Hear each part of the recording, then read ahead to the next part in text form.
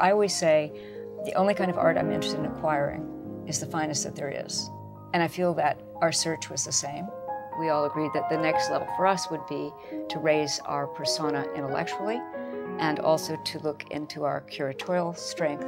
And I said that to my selection committee. What we have to do is find the finest person there is.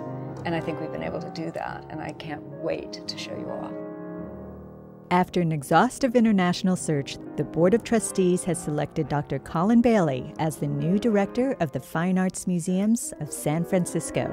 Well, when I was chairing the National Endowment's Indemnity Panel, I was amazed. Every meeting, San Francisco had the most ambitious projects. I was always wondering, how is it they've got Picasso? How is it they're doing music at the Musée d'Orsay show? How is it they have these shows? I was very impressed with this energy and really didn't quite understand how this had happened, but could see it, that it had happened.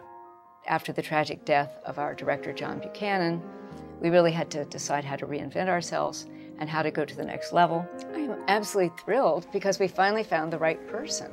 To be able to say that we have a scholar of that stature who is now running our museum is really a great coup for us. They know your name. And of course what they'll do is Google you because they Google. And I can't wait until they do. You'll find that Dr. Colin Bailey studied at Oxford. He held posts at the Getty in Malibu, the Philadelphia Museum of Art, the Kimball in Fort Worth, and the National Gallery of Canada. He's been awarded the Mitchell Prize for Best Art History Book. I don't want to get bound up with one approach. I want to go back to a sort of fundamental obligation of the museum, which is to conserve, to show, to communicate, to educate. You know, museums were places of both enlightenment and enjoyment, and both of those are important. Since 2000, Dr. Bailey has been Deputy Director and Chief Curator at the Frick Collection in New York City. Now, he's in San Francisco. For me, it's something of a dream come true. I've long wanted to be the director of a museum, and a museum whose collections, whose displays, whose programming and educational philosophy I can feel comfortable with and admire. And to be honest, the fact that the Fine Arts Museums of San Francisco, in a way, are the Met, the MoMA, the Frick, the Morgan all in one, and serve as that for this vibrant community, I'm really excited. I know there's thorough support for the types of projects and directions that I hope to introduce.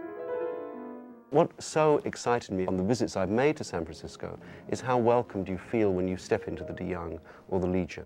That sense of a home, of a place, regardless of size, is very important. And it was thrilling to me to see that there's already such enthusiasm for the audience. What Dr. Bailey loves most is talking about the art itself. And making them accessible and allowing people to enter them. Just listen to the way he enters these works. From Tiepolo.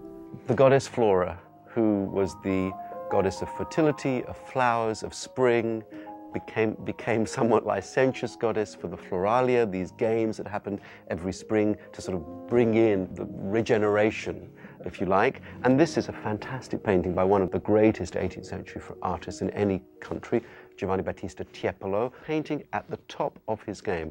This is the most flamboyant, the most exciting, the most sensuous picture by this artist, one of the most. The colors are fantastic. It's an impeccable state of conservation and preservation, and we do feel that everything is possible. Life is fully burgeoning. To Georgia O'Keeffe. We can't, when we look at it, but think of fertility and of femininity, of some sense of generation. We can almost smell the perfume. To Rembrandt. By the end of his life, a bankrupt, his mistress incarcerated, he's really lost this primacy, but he won't change the way he paints. Some of Dr. Bailey's observations about artists parallel his own experience with art museums. You have to have real commitment and belief in your vision, or in what you're doing and what you believe is right. And yes, of course, you have to be flexible and you have to be malleable to a degree, but at a certain point you keep going. And I think that is the case of these great artists. We are finally led to another of the museum's great treasures. 3 machines, by Wayne Thiebaud. I think one's first reaction is just how joyful and how bright and how luminous and how happy one feels looking at these quotidian, banal objects. Painting perhaps about wanting more than we can have, about consumerism, but also about childhood pleasures. I've loved this artist, I've seen quite a lot of his work, and when I look at this, I just feel happy.